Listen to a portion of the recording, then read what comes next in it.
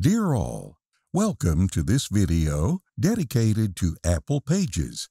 After this quick guide of 12 minutes, you will be able to deal with all the features it offers.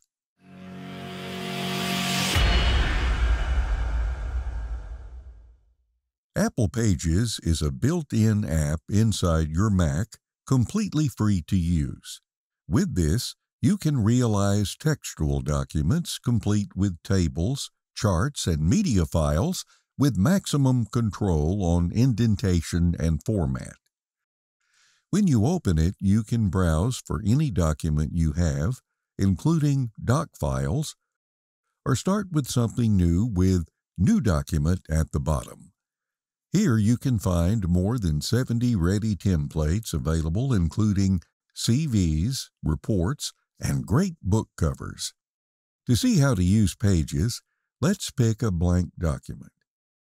This gets open on the main interface made by several buttons on top and useful panels on the left and right sides. In particular, you can open the Document panel to adjust the document format, its size, orientation, and margins from the borders of the page.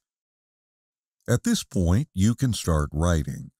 This document is made by several pages, including text and different items such as tables, charts, and media files. On top and at the bottom of each page, you can define any header and footer note to add any title or page number. From the Document panel, you can adjust their spacing from the page borders. Below the header, you can click and start typing the document body. Every time you start a new line with the Enter key, you also make a new text paragraph with an own format, indentation, and spacing options. You can see where any paragraph ends by selecting it and finding the Pilgrow character. To adjust text, just select any word, line, or paragraph and open the Format panel. Under Style, set Font Family, Size, Style, and Color. These changes are also applied to the new text lines you type.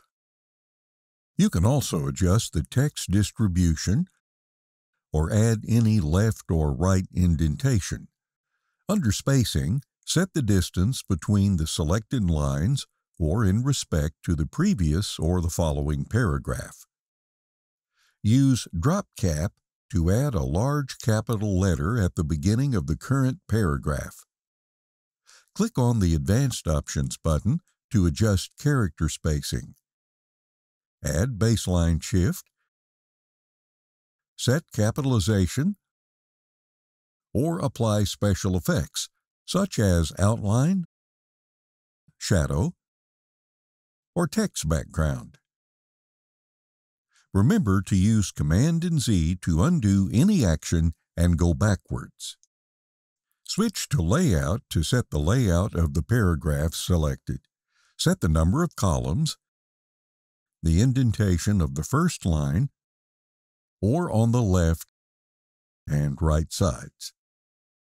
With Borders and Rules, you can add borders, such as a simple horizontal separator at the end of the paragraph or an entire contour around it, depending on what you select under Position.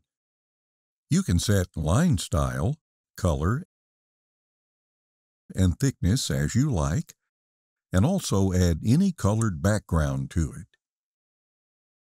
You can use a top ruler to adjust indents and spacing faster.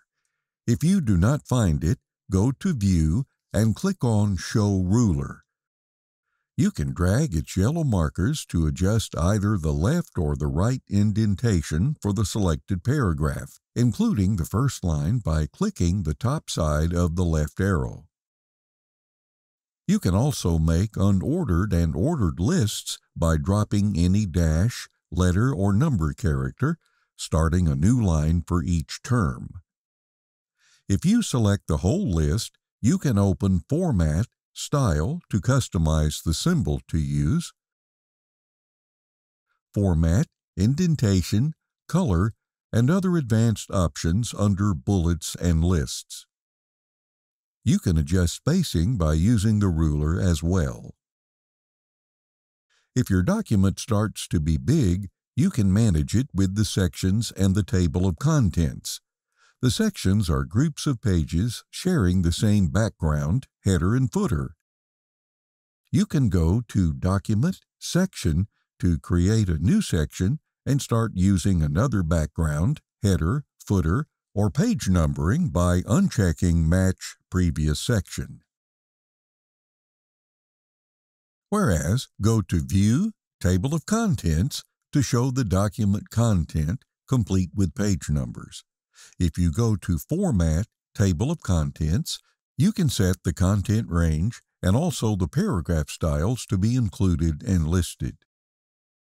To use these paragraph styles, you can select any heading, subtitle, or piece of text interested and go to Paragraph Styles under Format, More.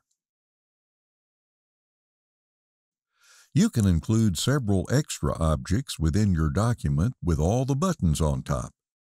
Click on Insert to add page breaks, footnotes, or equations. With any text selected, you can also go to Link to add address links, emails, or bookmarks. These bookmarks can be used for quick reference under Document Bookmarks. Use Table to include a full table. Click on any cell to start typing, adjusting number of columns and rows with dedicated buttons, and using the main one in the top left corner to move the table within another line. With charts, you can add several kinds of charts. Using Edit Chart Data to insert or edit your series data and name. Go to Text to create pieces of text within boxes. These can connect with each other by clicking on their top button. This way, if any text can't be contained within the first box, it can continue on the second one being linked.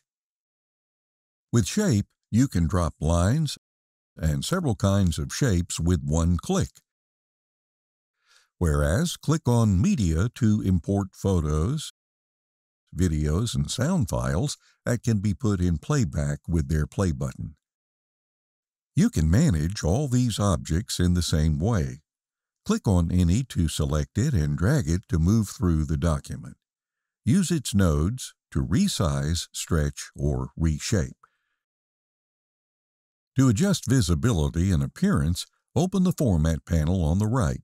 Inside the Arrange section, you can select Move with Text to move the object automatically whenever you create new text lines, or Stay on Page to keep it fixed. With Text Wrap, you can set the way text should merge with the object contours, in particular if this is placed within text paragraphs. Adjust spacing and offset if necessary. Below, you also set the order of visibility from back to forward, especially in case the object is overlapping text or other items. Then, set alignment, size, position, inclination, or any flip. The other sections next to Arrange set the object appearance and format depending on the kind of item selected. For example, if you select any table, you can adjust its style, headers, number of rows and columns, and also add any border or grid line. Under Cell, you adjust the data format, add any colored fill, or set border style and thickness. All these adjustments are applied on all cells selected at the moment. When selecting shapes or text boxes, you can open the Style section to add fill, border color, or great effects including shadow, reflection, and transparency.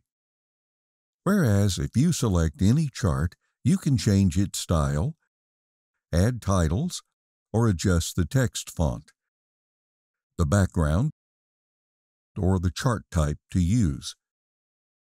You can also customize legend or axis labels by clicking on these directly.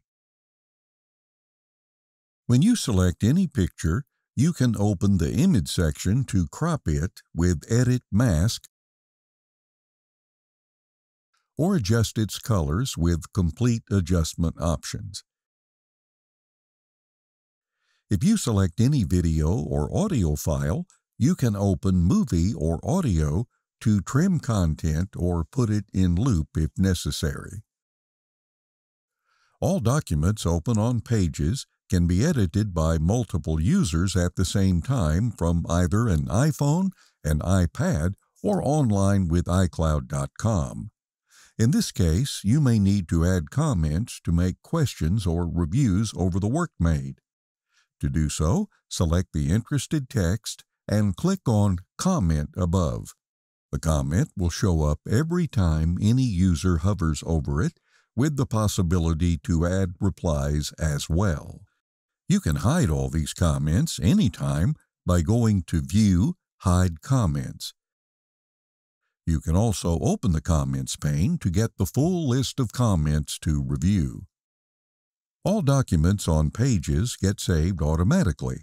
To print or export these, go to File above. You can export under several formats, including PDF and Word, adding any password if necessary. Thank you very much for watching this quick tutorial. Visit our YouTube channel and our website to discover free guides and much more.